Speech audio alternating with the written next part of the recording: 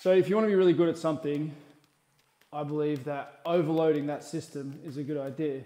So overloading the visual system and the hand-eye coordination as a general skill, it's not super specific when you're juggling. Like if you're able to track all these balls and that your brain just really knows where things are in space, that's probably a good thing for someone like a rugby player or a tennis player. They're still going to train their specific stuff, but there is value in being able to just generally have a big base of awareness. One of the principles for improving the rugby players that I worked with, I didn't really just consider myself to be like their strength coach or their speed coach or their nutrition coach. I took control of as much as I could in helping them to win. And that wasn't all the tactical stuff, but it was some individual skill. And if I know that a lot of rugby players, they don't really work on individual skill the same way that a basketball player or a tennis player might. So if we were able to overload their basic skills and their footwork, stepping off both feet, drilling basics in the way that happens in a lot of other sports, it doesn't actually happen in rugby league, I think that gave us a competitive advantage. So all the big guys had to kick and they had to pick balls up off the ground and they had to step off both feet and they had to pass short balls and long balls. Just within the context of warming up for sessions, I would have them for 6 minutes and we'll get a lot of stuff done in that time. Juggling fits into that same category of like, let's build a general base. Let's be able to track things really well visually, have great peripheral vision. It's well proven to increase the amount of white matter and gray matter in the brain. Particularly the white matter is well proven.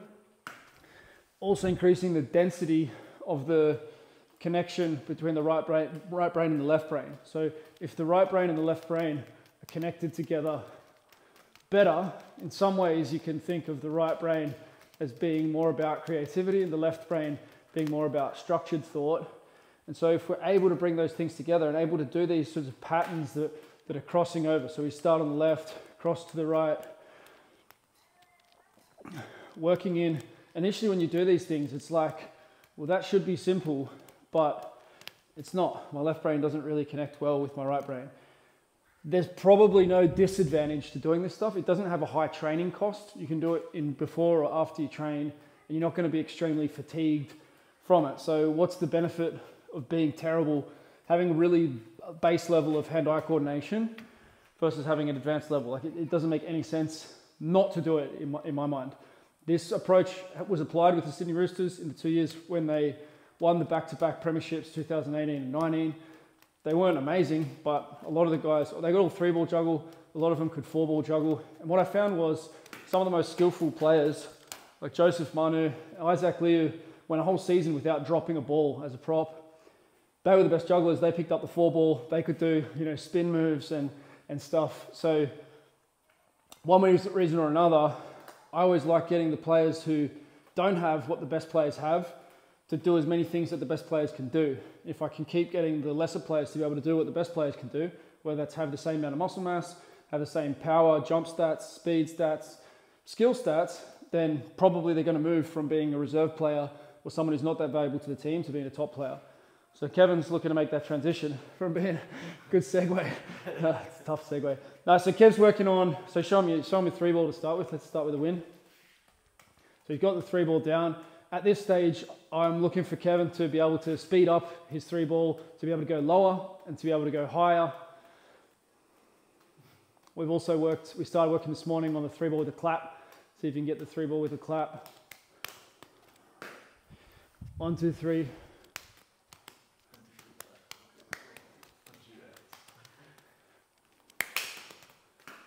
Yep. So you start tracking all 3, and then you get your hands back to where they're going to come down. 3-ball with a clap, something that a lot of professional athletes will be able to get this stuff going within the first 10 minutes, within the first few minutes of working together. Baseball players, boxers, cricketers tend to pick it up much faster. Soccer players, not so much. Better when it comes to the foot stuff.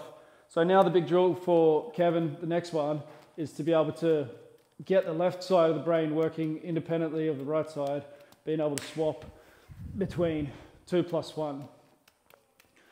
So if you've got, the prerequisite for this is to be able to juggle 2 balls in one hand on both sides.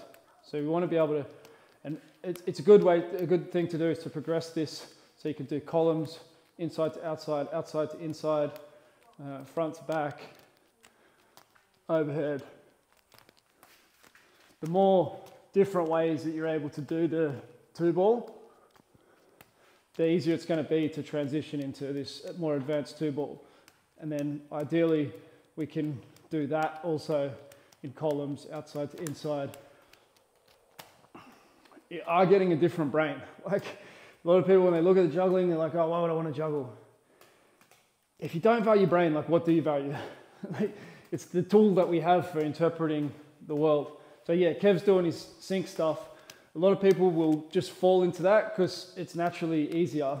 So you work on, you do two, but you're only having to do really two things then, rather than having to do three things.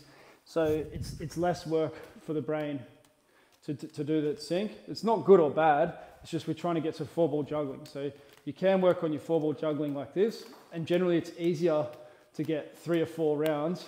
You show us what you got. It's generally easier to get 3 or 4 rounds of this than it is to do the async four ball juggling. So this one's more difficult.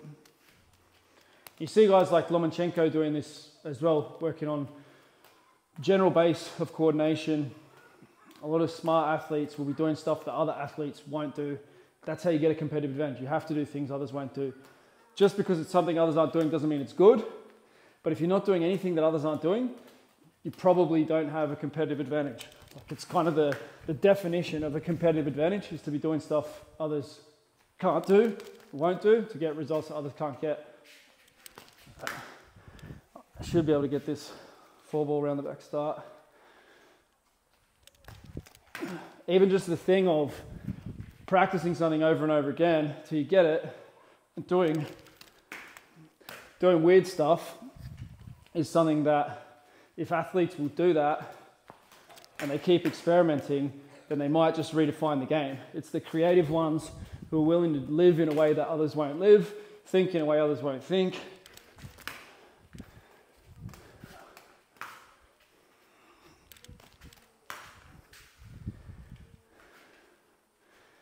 And just practice over and over and over and over and over again. If you're going to play soccer, you have to do that. If you're going to play basketball, you have to do that. But a lot of sports, guys won't do it.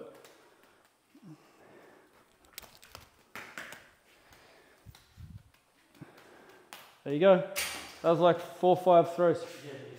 He's getting his four ball already.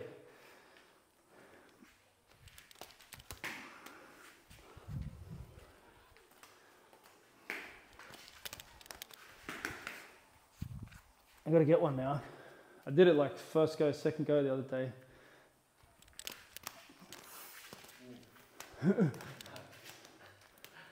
So yeah, you're saving it from chaos. They're all over the place and you turn it into order. Chaos into order. The Jordan Peterson stuff. Something ugly into something beautiful. That's the goal. If you can keep doing that, it's a good lesson for life. It's a good lesson for juggling. Good lesson for building a business. It's going to get messy. You break it and then you make it nice again. 5 ball. 8, 9, 10, 11, 12. So usually, if I'm getting over 50 on this, I'm doing pretty well. I get over 100 every few days at the moment. Not super consistently. One little error, it's over. But yeah, 5 ball juggling means your brain can handle a lot of stuff going on at once. Have a go at 5 ball. What's the step? Your goal is just to get them in the air to start with. So it's 1, 2, 3, 4, 5. 1, 2, 3, 4, 5. It doesn't have to, you don't have to catch them, just throw them. If they land like the opposite feet. So put 3 red ones in one hand and then you'll be able to see you've got 6. Yeah. So if I start with the whites in the right hand,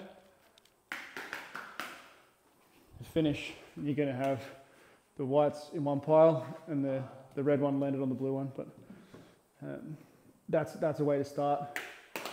Just being able to throw them is a good thing to begin with, and then you want to be able to catch them as well. The reason I started this video is because I think I just got a new best on my 3 balls in one hand, and I wanted to make a video of it. And I started telling this whole story. So I just got 28. 5, 6, 7, 8, 9, 10, 11, 12. So it's basics. It's not a complicated task, but it's difficult to execute. 3, 4, 5, 6, 7, 8,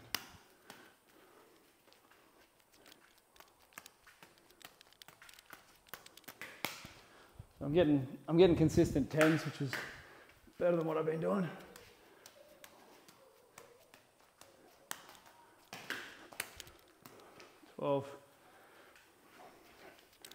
This is what practice looks like. 2, 3, 4, 5, 6, 7, 8, 9, 10. Why not choose to be really, really good at something? You might already have your thing that you're being really good at. You might be a basketball player and you're like, I'm really good at basketball. But choose to be really good at something that doesn't really make much sense to other people. Like if you're a soccer player, I would encourage you to get good at tricking, get good at trampoline. Something that's like on the fringe of what you do that might just unlock a new level. A lot of really good athletes come from gymnastic background, so they work on the gymnastics and then that unlocks things. Weightlifting can be a bit like that. Weightlifters are able to jump very, very high. Parkour guys are able to land from really, really high. Look for extreme abilities and develop some of them, especially if they have a low cost and low risk.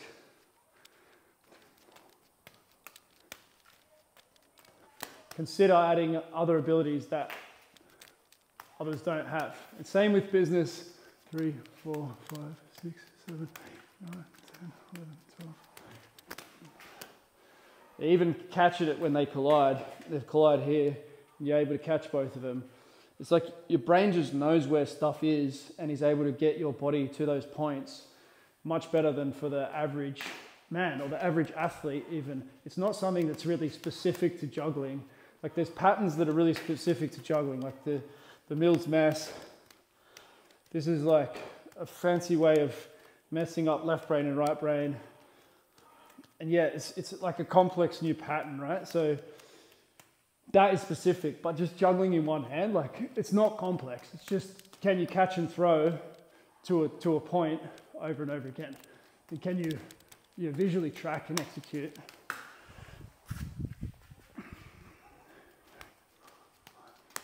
I keep getting the collisions. So it needs to go inside to outside. If I keep getting that circle going, there's a little bit of luck whether they hit each other or not.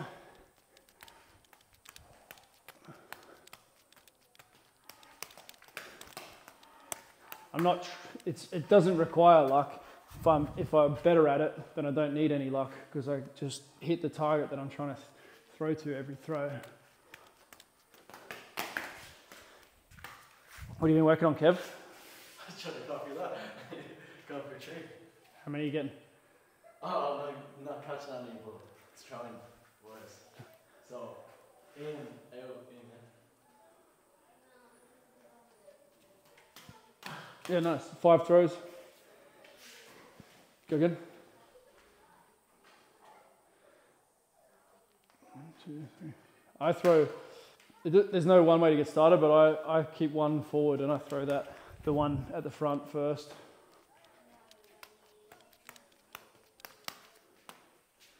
One, 2, 3, 4, 5. 1, 2, 3, 4, 5. 2, 3, 4, 5. 1, 2, 3, 4, 6, 7. 1, 2, 3, 4. 1, 2, 3, 4, 5, 7, 8, 9, 30. So you want to, some of the questions that might come up with this, like do you need juggling balls? Where do I get the juggling balls from? It's good to get better quality ones. There are Encore ones that are for sale in Australia. You can ship them worldwide. I'm not really sure what the link is, but maybe I can find it. Buying the cheapest ones is not really a good idea. They tend to break quite quickly and I wouldn't really recommend that. But you can also just start with socks. Like if you're not very good, they'll work fine for learning your 3 ball. So the best way to start for three ball is just right, left. One goes up, other goes up. generally to start with, common problems, people will be going up searching for the balls, which will make it harder rather than letting them come back down, or throwing both at the same time, which doesn't leave space for the third. So you're going to leave space, so the third's going to be there. 1, 2, 3. 1, 2, 3. 1, 2, 3. So you can start with both. If you can start with the left hand, start with the right hand, do that. Then you're in the game for juggling. There's plenty of tutorials on YouTube. There's plenty of tutorials within the Uncom app. You can jump on the 5.uncom.io app and you get free tutorials from me to learn how to juggle. I like it for the sake of sports, as I've explained. I also like it from the growth mind perspective. If you can continually learn new things and you can do things that are uncomfortable and do things that others won't do, then maybe you're going to get results that others can't get. If you're not someone who can do things that others think are funny or strange, then you might not be able to get results that others can't get. You might sit right in the middle of the curve. You might be the common average person, which is not necessarily the best place to be. And is really the point of uncommon success, is to help you to have an uncommon mind, uncommon functioning ability to be able to unlock and do things that most can't do. So hopefully that made some sense. As always, feel free to ask any questions. If there was value here, please like, comment, subscribe, maybe share it with a friend, and look forward to speaking to you soon.